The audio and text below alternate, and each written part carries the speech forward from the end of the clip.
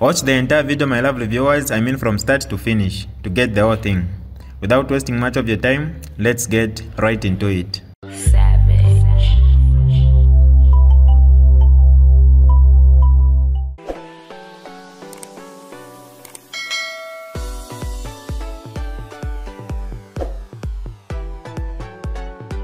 Hi lovely viewers, it's me again, your one and only Mutati Mpundu. Welcome to my YouTube channel. If this is your first time on my channel, kindly subscribe to my YouTube channel by hitting the red subscribe button down below and turn the bell icon to join the notification squad. Don't forget to like, share and leave a comment. Tell me what you think about this video in the comment section below. I'll be super glad to hear from you lovely viewers. You are not applying wisdom. So from my point of view, I think let us also apply wisdom. Let us also apply responsibility when we are asking for this so-called Public Order Act. The police arrests and long detention. The bishops spoke about the way some members are arrested. That they are arrested roughly and so on and so forth. I agree. There are situations where really it is not necessary that the police use force in the manner that they do. I agree. In certain cases, really, it is not necessary. But there is also a situation where some people, you are sent a call out, they send you a call out and you don't go. They send you a call out and you don't go. So what do you expect? If Bakapokola to mina call out Tawileko, then what do you expect? What do you expect? Let's just be honest. You back to mina call out and you don't respond. What do you expect? What do you expect? So it is both ways. It is both ways. On our part, there should be responsibility. If they send a call out to you, please comply. If you don't go and then you lock yourself up in the house, what do you expect? What do you expect Bakapokola to do? Bale kufuaya, bale kutumina call out. Ero yo why come na munganda. I mean, what do you want Bakapokola to do? What do you want Bakapokola to do in such a situation? What do you want Bakapokola to do? Of course, I am saying where they have sent you a call out, not where they have not sent you a call out. There, it is wrong for Bakapokola to use force. But where they send you a call out, and you instead of going, you are a social media, instead ya kujua Bakapokola, you are a social media, you start insulting. What do you expect Bakapokola to do? So, some of these issues, I mean, everyone there that it's balanced. That pastorator is balanced. We should look at it from the government point of view, but we should also look at it from our side as responsible citizens, as responsible politicians. Long detentions, they are not acceptable. That's for sure. And Bakapokola need to do much better on that. Long detention, and these long detentions, they are not only on politicians. Me have been in Maseozi and I've found Abaiche who have done nothing. In Congole, Pankongole, Umuntu, Ali Kalam Maseoz 1 month. So this is something that the police really needs to work on. This one, we can't even say whichever. Bakapokola, they need to work on these long detentions. So a lot of people are detained for a long time for cases that really do not require somebody to stay Maseos for a long time. So this is something that the police really needs to look at. I'm not going to even look at, Bakapokola, you need to look at this one. You keep people Maseos for too long. And I'm not even going to talk about politicians because yes, if to ingira, ngawaikala 1 week ni shwaikala sana. But there are people, innocent people, young people, abali Maseos. And this is something that the IG, the command should work on. The command, please work on this issue of detaining people for too long. There are too many people that are languishing in Maseos for a long time. Please, please, please work on that one. Let us, make our society better. There are too many people that are inside there who are staying there for a long time. The other point that the bishops brought in, to 1.2, you know, they complained, the bishops complained to say, look, there is too much politics and we are trivializing matters. Matters which are supposed to be serious. We are bringing in politics too much. For those who are in government, ngawachita criticize, you know, it's both on both sides. Where balaba in government, ngawachita criticize, they start saying, you ulefo afie nchito, you are just frustrated, shan. You know, that's how they react. But at the same time, those who are in opposition, if you also talk about something that is in the, they'll call you names. You have been paid. You see? We are talking about real issues. You bring a real issue, and the people, instead of responding to your issues, they start calling you names. The bishops spoke about this. And from my point of view, especially me, it has been on both sides. Government, those who support UPND, they have called me names, they have called me frustrated, what. And those are the opposition, I mean, they have called me names, hey, you have been paid. Come on, look at the issue that I'm talking about. When I started talking about the issue of PF, to say PF, can you make a decision with Balungu? Whether Balungu is coming back or not, make a decision. Mwali njimina ba PF. Ba PF mwali njimina, now you have been paid, you have been bought, what. Now look where we are. Look where we are.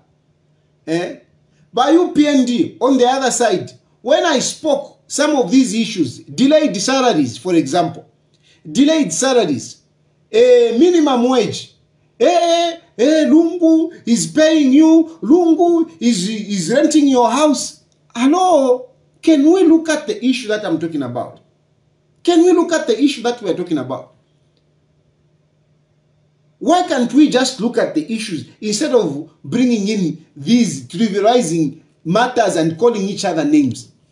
And this, we see it on both aisles. It is not just those who are in the ruling party, it is also those who are in opposition. You can't agree with government. You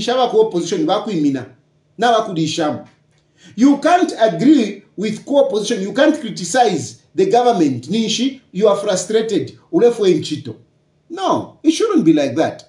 And this is what the bishops spoke about. They also touched on the issue of the judiciary, and basically they implored on the Chief Justice that cases should be expedited, because our cases, they take too long. They take too long, and some of these cases, really, you are innocent, but you know, when the case to take too long, I mean, it's something else. Look at the case of Chris Zumanzimba, for example. The case of Chris Zumanzimba is still in there. And at the end of the day, even if you are acquitted, it is as good as you have served a sentence. You know?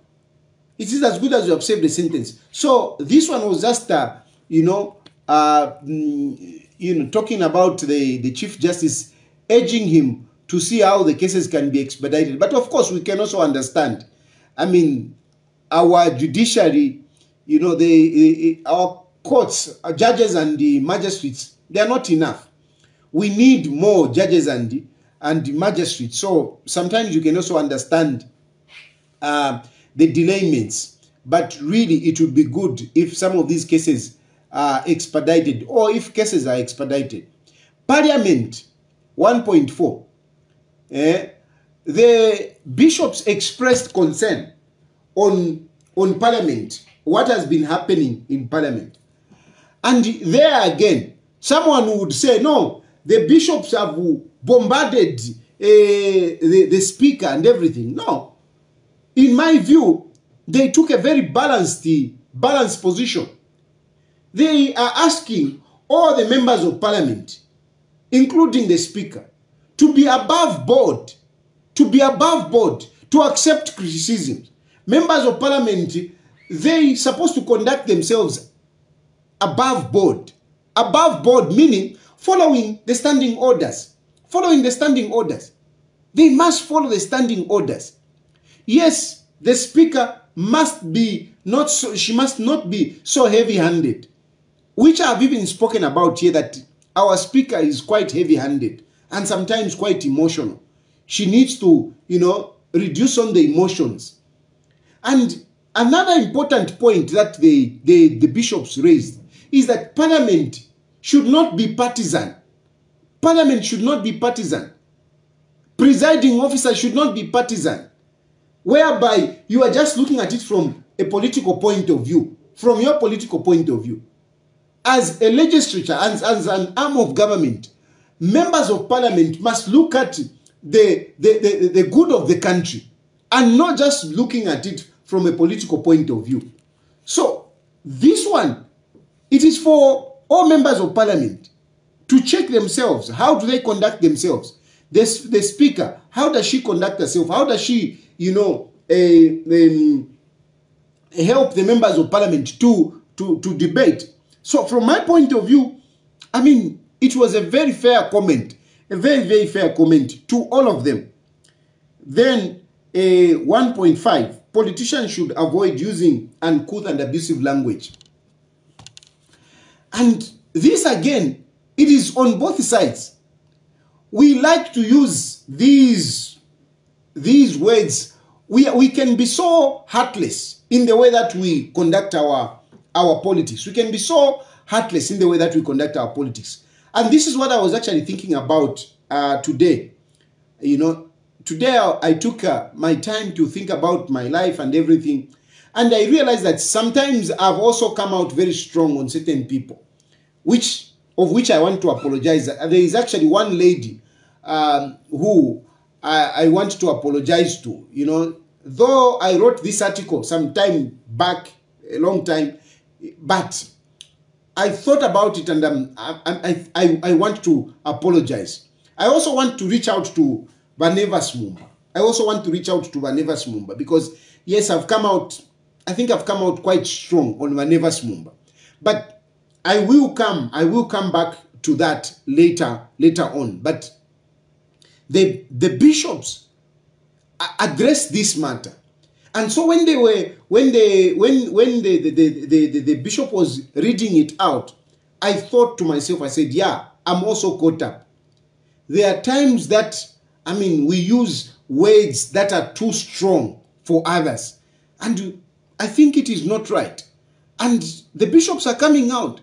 Now tell me which politician in Zambia, whether co-opposition or ruling party, who, use words sparingly.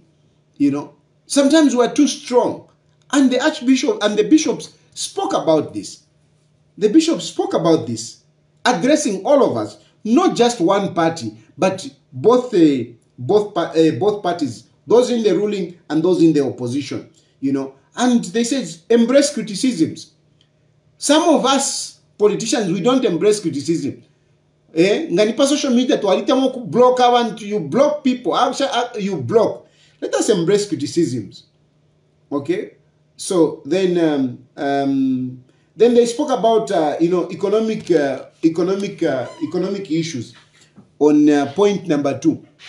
On economic issues, like I've been saying, that this government, they are enjoying a global goodwill. They're enjoying a global goodwill. And as a country, we are on the road to repair our economy. And for you to repair the economy, you must have the goodwill. You must be enjoying the goodwill. So far, I think this government is enjoying goodwill more than the PF did. And therefore, they are on the right track to help this country rebuild the economy.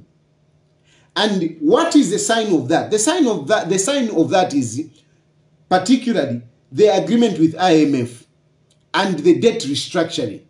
That really is a milestone. The PF tried so much to do that, they didn't succeed. But now, by UPND, at least they have got that goodwill and they are trying to put things, on the right track. However, there is a big challenge at the moment. We have an economic meltdown globally. Prices of commodities are going high everywhere. They are going high everywhere. And the problem that is there, that we have now, is that instead of us sympathizing with our government, in give encouragement to our government, we are busy trying to pull the government down. We are busy trying to take advantage of the situation to propel our political ambitions. But I want to tell you, my brothers and sisters, Zambians, I want to tell you this. There is no government that can come into power today and perform miracles. It can't happen. There is no government that can come today and perform miracles. Because some of you get cheated. You think that, maybe Tayali, if he comes in, he can reduce the mini meal prices. You can't. You can't.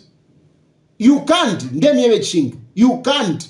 If there is a politician who is coming to tell you to say, no, me, I can come. Fiabufi, because the economy of a country doesn't work like a personal economy, like Munganda. It doesn't work out like that. It is complicated. You need other forces to come in to help you. You need them. You need, especially we are living in a global village. So you can't do things just on your own. For example, a good example that I can give you is this fuel that we complain about. How can someone reduce fuel when fuel where you are buying, it is expensive? How? How are you going to do it? No, we can subsidize. And yes, I'm one of those people who have said that let us subsidize. But you subsidize, where are you going to get the money? Where are you going to get the money? Because you want to repair the economy. So, on the issue of the economy, for me, what I'm basically saying is that let us support each other. Let us support Bahaka in the Ichilema. Let us support this government and see how far they can go. It is not that we should not criticize them. We should criticize them. We should criticize them. We should criticize them just like the bishops have spoken. The bishops have said, can you renew? Can you look at the tax concessions? The tax regimes, look at them. See where you can make some changes. Where you can make some changes so that at least you can have some extra money than giving tax holidays when you need the money. So we can criticize, but as we are criticizing, let us not pull the government down.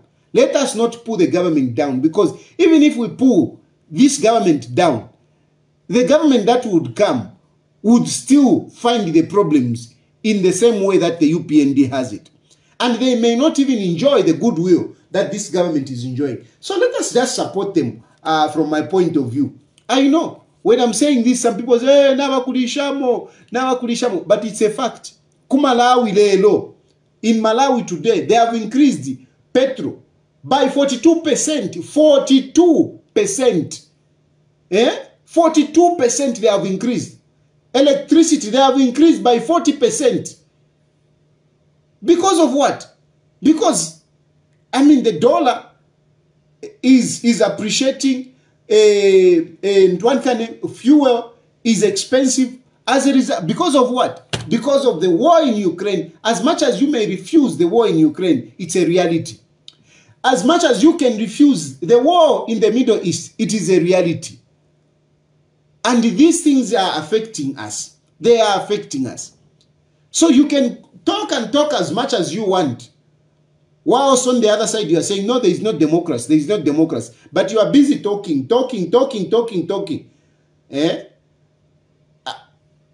Could if you were, hey, Shan, you are talking. So we need to be realistic. The bishops spoke about this. They also spoke about the mini meal prices, which from my point of view, it is a serious problem that needs to be addressed. It's a big problem. It's not as simple as, 1, 2, 3. No. It is a serious challenge. I know some people say, no, because they sold maize and whatever. Come on. That is long gone. We still have a challenge over, you know, food prices, you know, going high globally. Globally, inflation is increasing globally, not just in Zambia. It is happening in many countries. What is the other issue that they touched on, which I can look at? Inflation, I've spoken about that. Tax regime, I've spoken about this. Agriculture, yeah. Then they spoke about CDF. It is true. Governments need to look at CDF, because you cannot be talking about CDF to say, no, we have increased the CDF to 28 chakuti, whatever, but you only give people 6,000. This year, constituencies have only received 6,000. They have only received 6,000. 6 million, sorry, 6 million. What about the balance? So, I mean, we need to do more on CDF. Social media. Aba bishops bachirandapo. Ati muleko kutukana pa social media. Muleka no kusta create tuma fake pages. You like creating fake pages to be insulting people, to be scandalizing people. Muleke bachiranda pa ma bishop. So don't just be excited. Hey, pastoreta. Hey, in reference to others. Na iwa wine. Even you, na wakuta chako. At least on social media, because on social media mwalichiramo kusa scandalize awantu mule kama ama bishops na wakanya na walanda pona basoka. Of course vachisala ndapone issue aba Lucifer ya ba imenda. I think ba imenda wamdala, you need to apologize. You need to apologize clearly. The bishops spoke about this in basically they are saying, you know, you need to apologize. You need to apologize. Just humble yourself and apologize. Information bill is in Parliament, you know. Yeah. And they invited all Zambians to defend democracy, to look at the constitution and whatever. So, for me, it is a very fair pastoral letter, which touches on everyone. And if you are objective, you will see something on which you can change. But if you don't see where you can change, you are just looking at, hey, then you are a hypocrite. But if you are not a hypocrite, you will look at that pastoral letter, you will read it, and you will see that it challenges you in one way or the other. For me, I've been challenged, and I'm going to take necessary actions in my engagements going forward. This is DJ Mutati exclusive. Alright, that's all for you today, lovely viewers. If you did enjoy the video, please don't forget to leave a comment in the comment section below. Tell me what you think about the video you just watched in the comment section below. I'll be super glad to hear from you, lovely viewers. Once again, I go by the name of Mutati Mpundu. I love you, peace, I gotta go.